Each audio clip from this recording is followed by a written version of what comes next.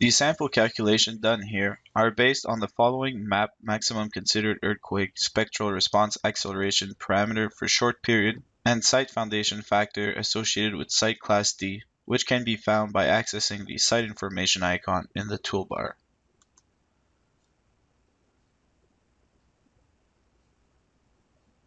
As of now, the results show no values under the dead and EV hold-down force categories found in the hold-down design table under either rigid or flexible seismic design.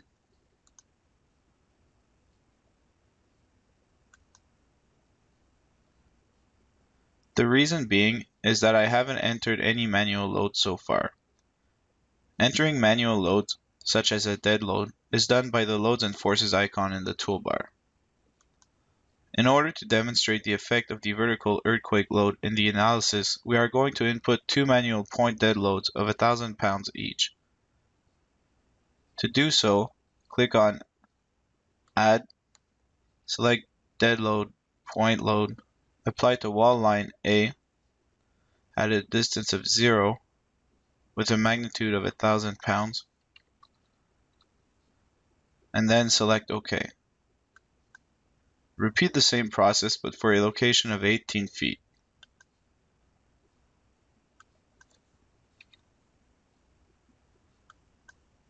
Rerun the design.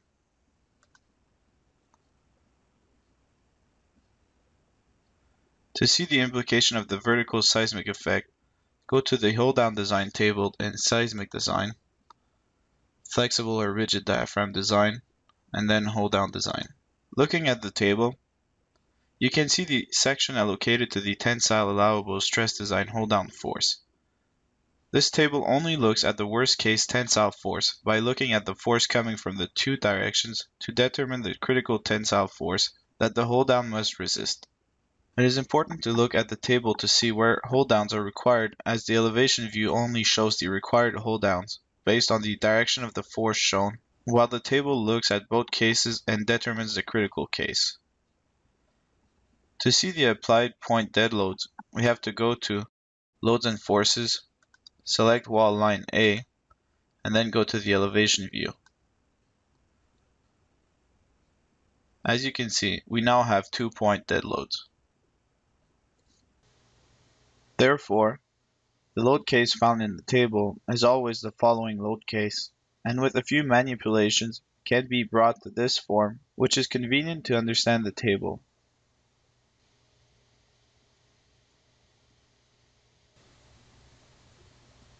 First, we will display the seismic flexible diaphragm design by selecting Show, Seismic, West to East, South to North, and then it is also required to show the hold-down forces as separate components by the following: Show, Forces, Hold-downs, and then Separate.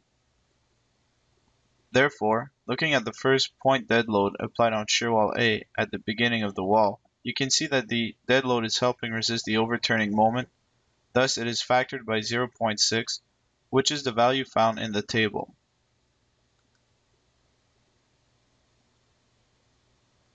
Now, in order to determine the vertical seismic effects, the equations presented earlier and the information shown in the building site icon in the toolbar need to be used.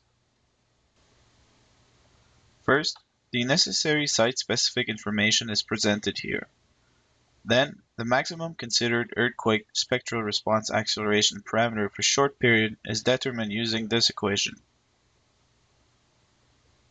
The design spectral response acceleration parameter at short periods is then obtained by the following equation. Finally, the seismic factored effect is obtained by the following equation by multiplying the SDS to the following factors, and the result is the one presented in the table. As you can see, for line A, wall A1 to the left end, the EV component is 84 as obtained previously. Now considering the second point load, which is located over an opening, depending upon the force direction, the dead load values on the side of the opening will be different. In the case where it is helping resist the overturning moment, it will be multiplied by 0.6, and when contributing, it will be multiplied by 1. Although the compression case value is presented in the elevation view, only the critical tensile case is reported in the hold-down design tables. What is important here is to understand how the program distributes the forces to both hold-downs located on both sides of the opening for a segmented wall. The force is distributed assuming a simply supported beam with a point load. However, the length of the simply supported beam is not the length of the opening. Instead, it is the summation of the hold-down offset on both sides of the opening plus the length of the opening. The value of the hold-down offset is found in the hold-downs tab in the settings.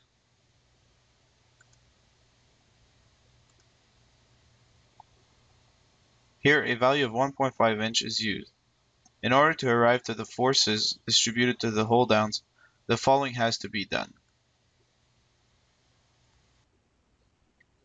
By taking the sum of moments, counterclockwise being positive, about point R1, we obtain R2, and by subtracting R2 to the force, we obtain R1.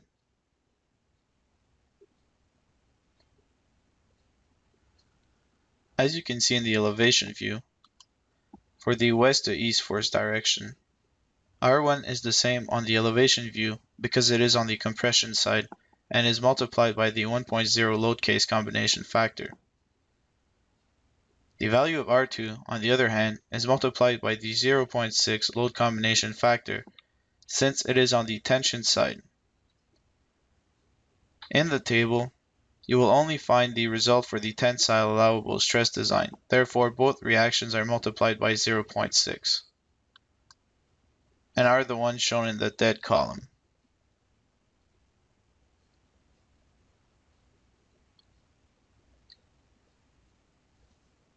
The vertical seismic load effect is obtained the same way as earlier.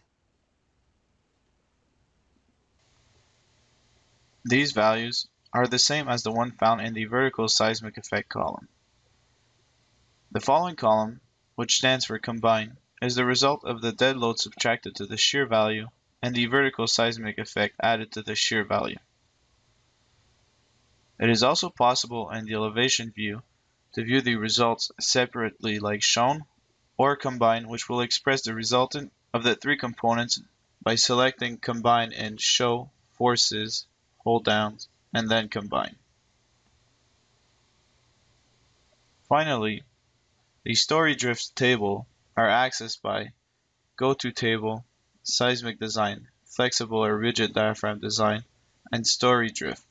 The tables have the same format for flexible and rigid analysis.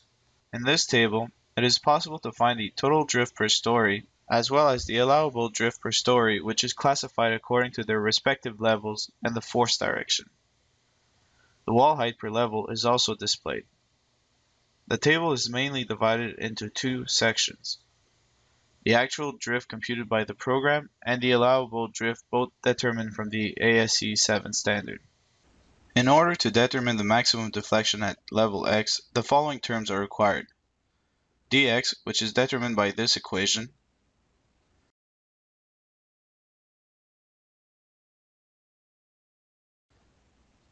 the deflection amplification factor from the following table, the deflection at the location of interest obtained by analysis, and the importance factor previously determined from the following section.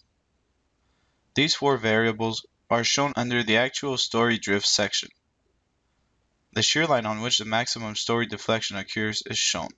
Furthermore, in Shearwalls version 10, the center of mass location, deflection at center of mass obtained from interpolation, and maximum amplified deflection at the center of mass were added to the actual story drift section. The next section is the allowable story drift determined by the following table.